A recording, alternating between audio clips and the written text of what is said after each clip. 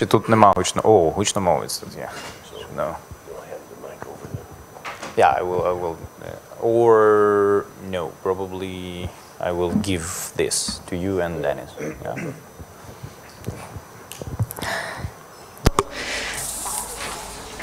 We start our working day. Good afternoon, everyone who joined us. And to those who will watch us online later on, the discussion about the defense industry reform as a key element of launching, enhancing Ukraine's defense capabilities. Our guests are Oleksandr Danyliuk, head of the Center for Defense Reform, Phillip Karber, president of the Potomac Foundation, and Hurak, senior research fellow, the Potomac Foundation. Welcome. Good afternoon. Let me tell you about our guests, in order that you understand the topic of the discussion. Today we have Dr. Phillip Karber, the president of the Potomac Foundation, a person who during his life worked a lot as a strategic advisor at the level of presidents, heads of Western nations, and he was the advisor to Reagan and Margaret Thatcher.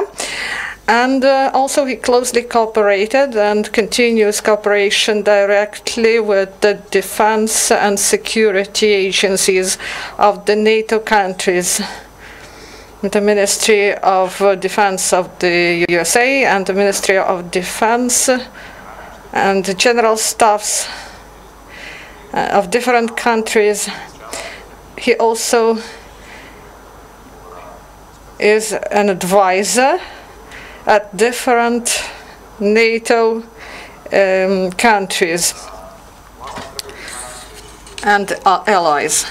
And Dr. Karber is a big friend of Ukraine, and he works continuously, and he came to Ukraine with the start of Russian aggression in April 2014, when Dr. Karber, together with General Wesley Clark, they wrote their report on the necessity to help our country, and they initiated congressional hearings, and appropriate decisions were taken by the USA to support our country. In the course of these hearings, there were some declarative issues and also practical issues were raised, and these issues were pressing in 2014, and these issues were, in a good sense, lobbied by Karber and his colleague, and also they promoted lethal weapon provision to Ukraine, and they spoke about Javelin, and now they officially came to our country, and anti-artillery radars and some other items that are now on the inventory of the help that is provided. And we are really grateful to Professor Karber for his role in order to counteract in this difficult political situation. And this is the third visit of Dr. Karber to Ukraine. And maybe he is the only one among the foreigners not many people except Ukrainian servicemen spend so much time at the front line. He was even injured near Volnovakha. That's why we may say that to some extent Dr. Karber is the veteran of Russian and Ukrainian war. Excuse me. Maybe Putin phones us in order to disrupt our press conference. Denis Hurak,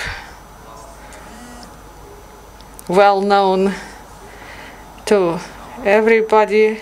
He was deputy head of the state concern Ukroboronprom, and he was responsible for the whole foreign policy, not only trade, but all political aspects of these issues. So why did we decide to take this topic for today's discussion, and why we are speaking about the reform of defense industry, that this is a key element of enhancing Ukraine's defense capability? There are several aspects. The first one, it is clear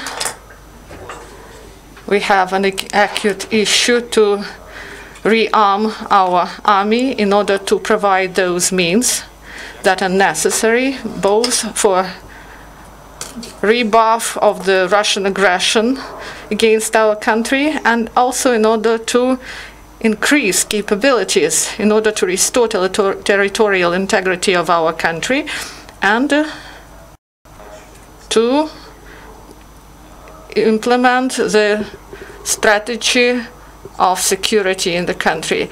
And also one more question that is not so clear for the audience, and maybe this issue is even more important than the increase of defense capabilities of the armed forces of Ukraine. We clearly understand that economy of war, it lies in the foundation of the defense capability of our country, and we understand that now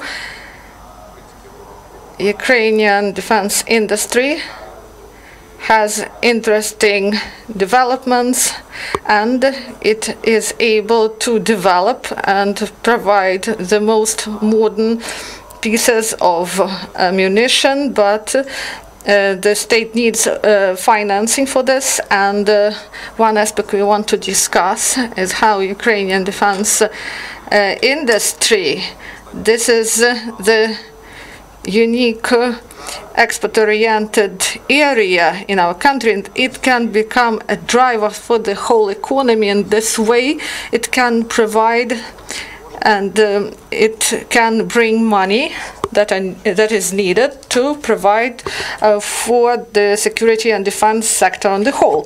So we are going to speak about this today, and I give the floor to my colleague Denis Hurak. Good afternoon, everyone. I would like to give historic retrospective about this. So what happened when the aggression started, and what situation we have now in the defense sector and in the reform of the sector. A lot has been done for stabilization of the situation in order not to allow the destruction of capabilities, and I believe that due to Ukrainian defense industry we were able to rebuff Russian aggression, because we didn't have much help from the allied countries. But taking into account that we have some grounds, the foundation was laid for the further development. The key issue is the necessity to continue with reforms and to have some legislation that has been developed for some years, and these draft documents are ready for adoption. They are different levels of adoption, and they are in the expert community, but I would like to divide all this in 4 blocks. For the first block is corporatization and restructuring of the defense industry enterprises and the airspace industry, and the reform should be done not only in defense industry, it should go further. And also the adoption of law on the production of military equipment, because we are in the legal vacuum now, and the adoption of law on military and defense cooperation. And these documents were developed, and they are the Cabinet of Ministers, and this is the strategic interest of the state to regulate the situation as soon as possible. And the 4th block, this is price formation and liberalization of trade, both internal and external, because in domestic market we have big problem. This is inability at enterprises to plan the costs for production and to produce, because there are limitations, and the system of regulation of these markups, it is really difficult. And you know that profile associations deal with it.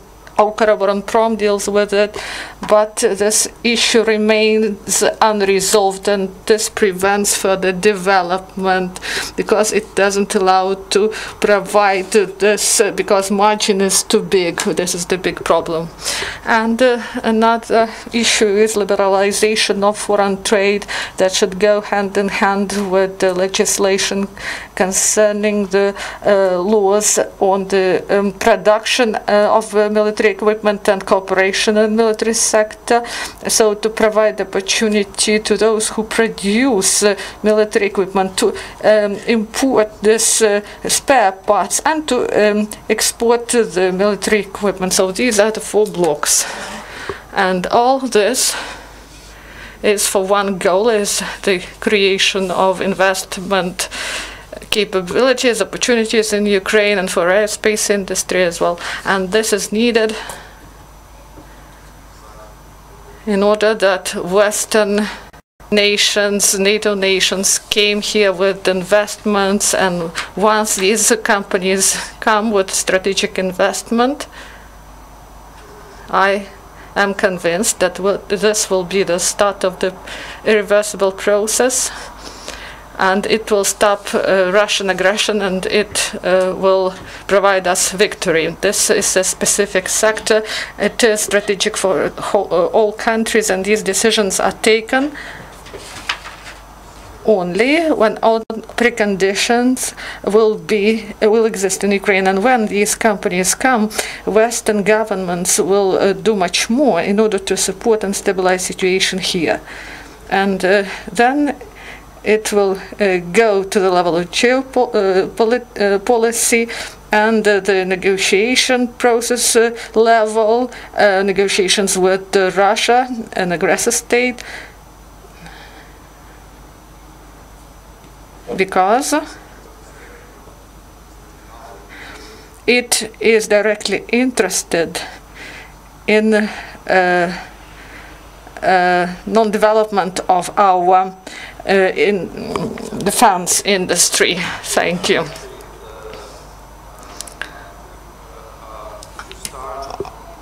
Sanctions, which is actually important for understanding of the general landscape for, you know, global arms trade market and Ukrainian potential position there. So I think it's important, given just the statements in the last several weeks, actually the last few days, about a number of European leaders who said, well, let's reduce sanctions, so let's bring Putin back into the discussions and so forth, and not have him isolated. I think the danger of that cannot be overstated.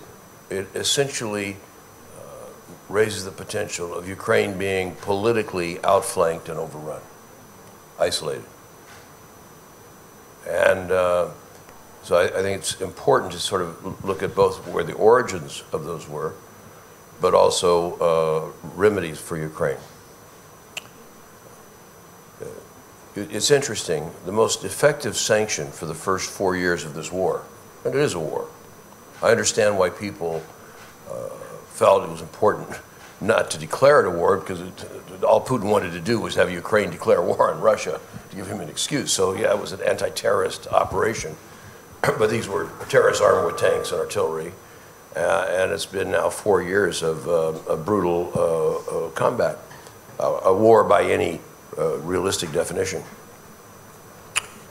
So initially, the Germans, French, Americans avoided wanting to give lethal assistance to Ukraine. And the alternative then was to have sanctions, treat Putin as a pariah, and not talk to him and so forth. But it's important to remember that those were alternatives to helping the victim of aggression.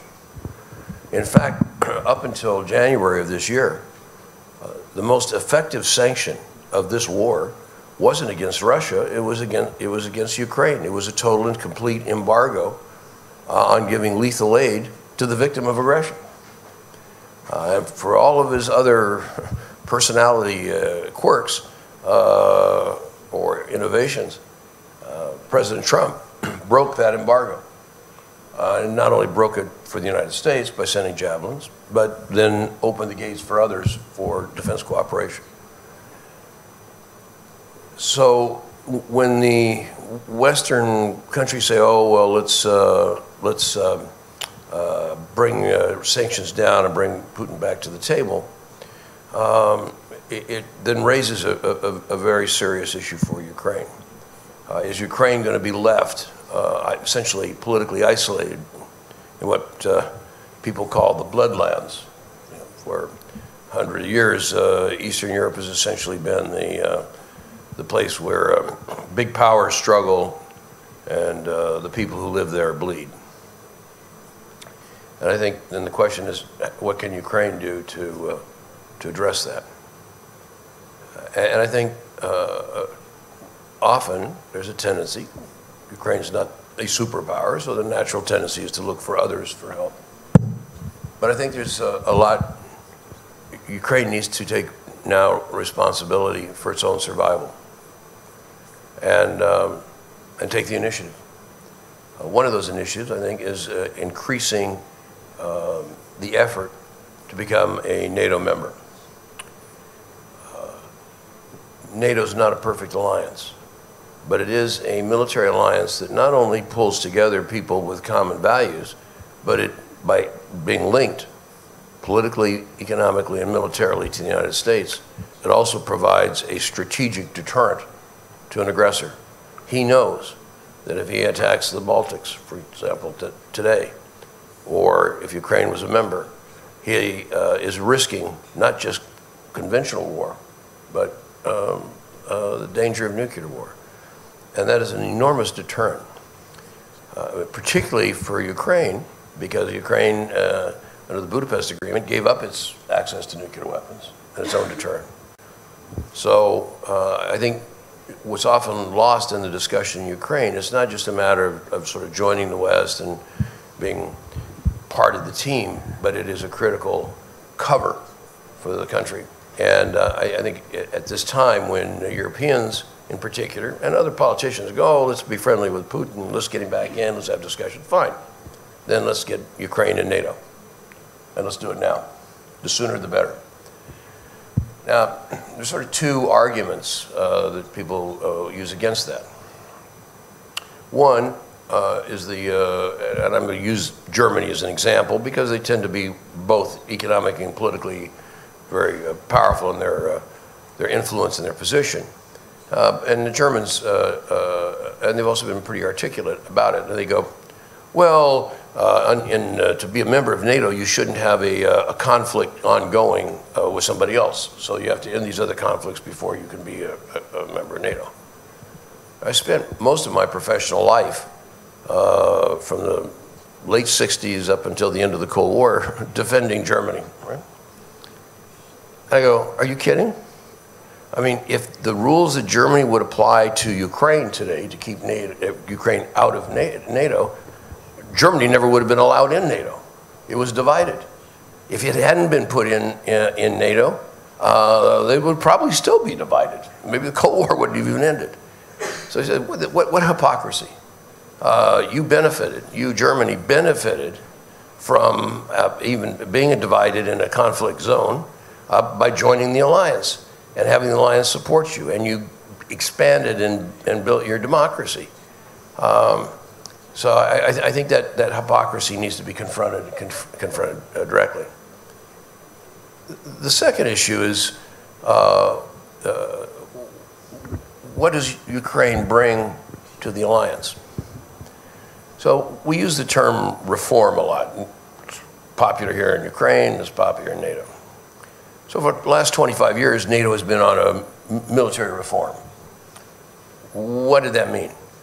Well, essentially, it was we want to reduce the size of military establishments, so we save money. We want to put civilians in charge.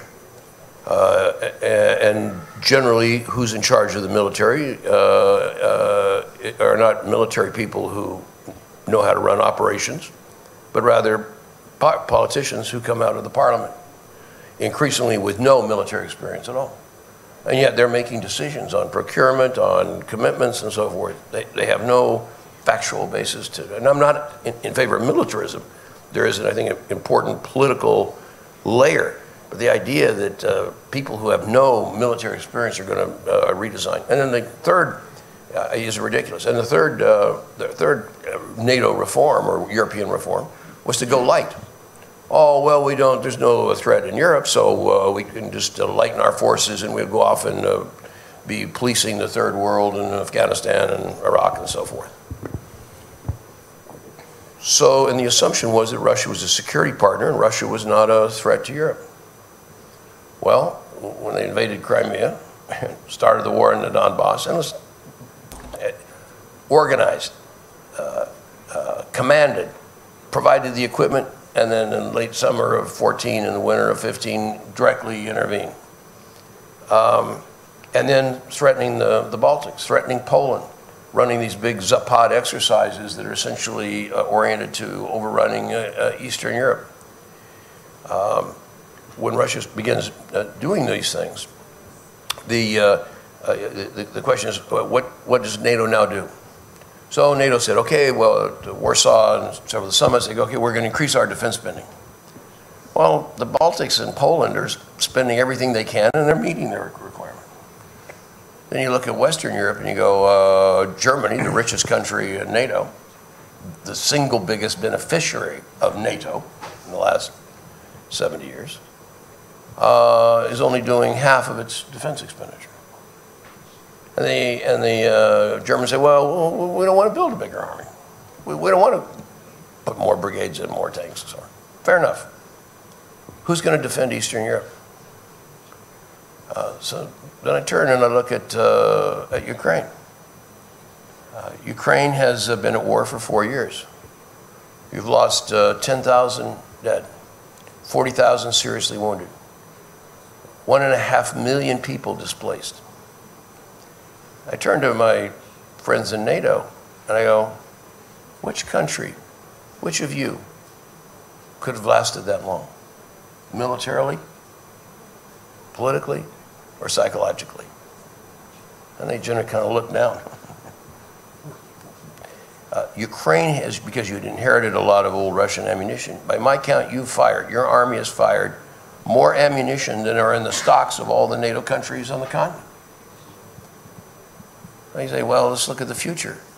And I go, this Ukrainian army, which had trouble in 14, and suffered terribly in the winter. I was there, I witnessed it, in the Russian winter offensive of 15. But there's a whole new generation of young Ukrainian commanders. In my view, some of the best combat commanders in the world. I brought several of them to the United States. And you have 1,200 American officers sitting there in rapt attention, recognizing their quality of their commandability. Ukraine started the war with 15 brigades, lost a couple early. Today, Ukraine has 22 brigades in the field. You have 100,000 combat-trained, experienced troops. I don't think the Russians can invade the Baltics or Poland or threaten Eastern Europe as long as that Ukrainian army is in the field. So you turn around and you go, this is not just an issue of, oh, Ukraine needs NATO. NATO needs Ukraine. A stable, strong Ukrainian military, equipped with modern weapons, is the key to security in Eastern Europe. And it's time to let the West Europeans know, no, you can decide whether you want to have a strong military, you can decide how much money you want. You do not have the right to veto the security of Eastern Europe by preventing the best country for securing Eastern Europe from joining the alliance. So that's what I think is the key antidote, and we need to start saying we in the United States need to start making that argument. But also, I think Ukrainians need to start making that argument and seize the moment and say, we're here, we're not going anywhere. We've been fighting for 4 years, and if we have to, we'll fight for another. We fought for 4 years when no one would give us a single weapon. And we're committed to the security of Eastern Europe. We want to see this war end, and we want to see Europe once again at peace and whole. I think of an aggressive, more aggressive Ukrainian position is the proper antidote right now. And I think it will be backed up by the American Congress and the American people. With respect to defense reform, how do you, up till now you've essentially provided your own weapons, much of which were old Soviet equipment, a lot of which was very dilapidated. You took heavy losses in equipment and pulled out stuff. I think Ukrainian defense industry, which was certainly challenged because they'd been focused mostly on third world sales, came through in the end and helped keep this army in the field. And I think they need to be recognized for that. It doesn't mean that there isn't areas that need to be improved or reformed, but the ability of the country to pull together and continue to stand, I think it needs to be recognized, not just by us in the West, but by Ukrainians. I tell my friends, I go, you meet two Ukrainians and you get three opinions. There is a tendency in Ukraine for self-criticism, and that's healthy in a democracy. But it's also healthy to recognize that when the power of coming together and having a joint mission and not always being so hypercritical. My last comment would be on reform. Reform has become, in my opinion, a shibboleth. It's a word that's thrown around, and we need to stop once in a while and ask, what do we really mean by reform? What is it? There was a study by a Western European country last year on defense reform in Ukraine. They didn't talk about what the army needed. They didn't talk about how Western military technology and access could help Ukraine. 50% of the report was on gender issues. Now, I was a father of 2 daughters and a grandfather of 6 daughters. I'm all in favor of women's rights. But you know, really?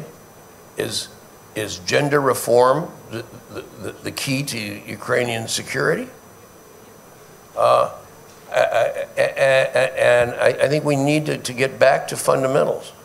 And those fundamentals are, what is the key to, what is the critical measure of reform? The critical measure is your army stronger? Make your forces more effective? Does it send a message to the opponent that if he continues the aggression or escalates the aggression, whether in the Donbass, whether in Crimea, or anywhere along the front, that his losses are going to be horrific, that this is not going to be a quick overrun? That, to me, is the measure of reform. Everything else is tangential. Now, I remember when I first met Dennis 2 years ago, he and his colleagues were in Washington, and the embassy had invited me to meet with him. And it was a bit tense at first. Mr. Romanov, the then director of Ukronbor, opened the discussion, and he goes, Dr. Karber, why do you call my company Ukronbor porn? Which I had in several speeches. And I go, well, I'm not trying to be insulting, but during the summer offensive of 14 and winter offensive of 15, I was at the front with troops, and I witnessed several examples, personally witnessed several examples, of people putting money and personal priorities above the security and arming of these kids at the front. And I consider that pornographic. they're putting their lives on the line. Every day in the winter offensive, somebody was killed that I knew. To have them suffer like that, and other people be worried about making a few grievance, I found very offensive. So they said, we're trying to reform Ukraine, and they invited me to come. They said, come to the plants. You can walk around. You can talk to design bureaus. You can walk the plant floors, unobstructed. And I did. And what I found was some very first-class designers. Ukraine has an outstanding technical talent in their defense industry, and by the way, in their overall scientific sector. Ukraine, probably more than any, certainly than the United States, has a higher number of students in the technical universities who are doing fundamental basic research in science than we do.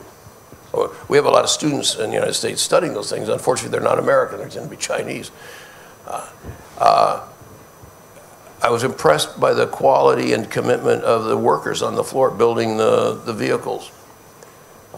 So I came away and I go, no, this reform, the reform that is making defense industry more effective and more efficient is going on, is making progress. Now, you can always argue, is the glass half full or half empty? But where it was in 14 and 15, it's definitely got more full.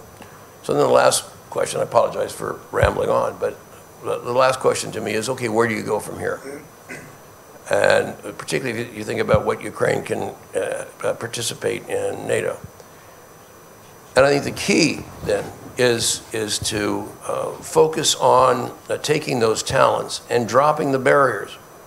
And at the same time being tough about people who would violate the law and try to just exploit things for their personal benefit. So I'm all in favor of being very tough, but I also think it's important to recognize the progress that's been made and not use reform as an excuse to just be critical, criticize, and break down the cohesion of your defense effort. Rather, bring it back together and focus on the real issue. And the real issue, the bottom line, is it making the military stronger? I want to emphasize, by the way, too, the leadership of the military. Because in the early days, this Army was struggling. And everybody knows it. They'd been neglected for 20 years. Volunteers were going to the front, but they didn't have combined arms. They didn't even know how to call in. They didn't have the radios. They didn't even have the ability to call in artillery support. That's all changed. And this Army really is ready to join NATO. And I'd like to highlight the contribution of General Muzhenko, your chief of your Army. Probably one of the most criticized people in Ukraine. Oh, what about this? What about that? But this Army is radically different. We know it, we see it in the United States, the Russians know it. And in the end, who led that?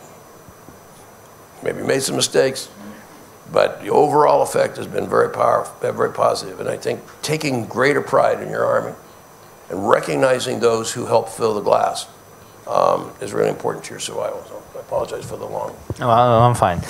I have my own, thank you. Дякуємо. Thank you to Mr. Karber for his fundamental explanation of all elements. And it is only logical to transfer to my expertise today together with Potomac Foundation. Our center is conducting the research focused on researching how Russia is using military technical cooperation and the arms trade as geopolitical influence tool, and what hybrid operations are used to promote Russia's interests in this sphere and to oppose the development of other countries. We will not talk about other countries today because we are focused on Ukraine, but Ukraine today is, as we understand, is currently a important competitor of Russia on the global market of weaponry and is capable potentially to fill the positions which Russia presents at the same markets in the world. And the second is that in Ukraine is in open conflict with Russia, so Russia is putting all his efforts into destroying Ukrainian defense industry, in lessening its competitive ability, as it has already been said in the context of the reforms. When we have the shifted focus, in no case here we are not a sexist or anti-female Ku Klux Klan sect, but any reform should have a strategic objective, and all activities inside the reform should contribute to achieving the goal. And you know what are the strategic goals of the reform of defense capacity of Ukraine, defense industry of Ukraine. Mr. Karber said already about this. All the activities in the governmental sector and non-governmental sector, they should be focused on improving the Ukraine's defense sector, defense industry, and its capacity should be improved. Each Ukrainian defense sector and military should have all necessary means to protect Ukraine, and Ukraine should become a partner of NATO countries. Some of these NATO member countries also are post-Soviet countries, and they still have some weaponry of Soviet times, which on the basis of Ukrainian production capacities, so Ukraine could help also. So there are three priorities which of the activities in the scope of the reform. If we are talking about refocusing, refocus is not only disrupt trust. Today, in our research, we have several dozen cases which demonstrate how Ukraine and other countries may have very nice ideas of combating corruption, and transparent conditions on the marketplaces are used not just to oppose the positions, to destroy the positions of Ukraine on the markets, but to promote Russia. I would like to summarize, and I would like to say that we are very thankful to Mr. Karber for this strategy, for his contribution to the strategy development of Ukraine, along with the USA and the EU countries. And in this strategy, we are sure there will be aspects which concerns technology, finance, policy, international politics, and also it would cover the moments of how to oppose these hybrid influences which we experience these days. We have time for questions. It's a question oriented at you. Christian Wiesch, Austrian television. We had yesterday again the Normandy format talks about the UN mission for eastern Ukraine, the positions between mainly Russia and the West far from a compromise.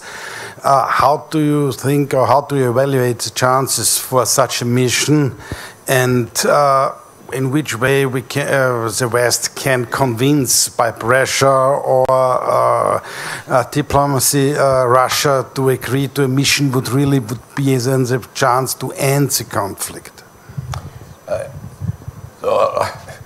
I'll give you my personal opinion, which is not U.S. policy right now, but I think the first, you have to reorganize the Normandy format.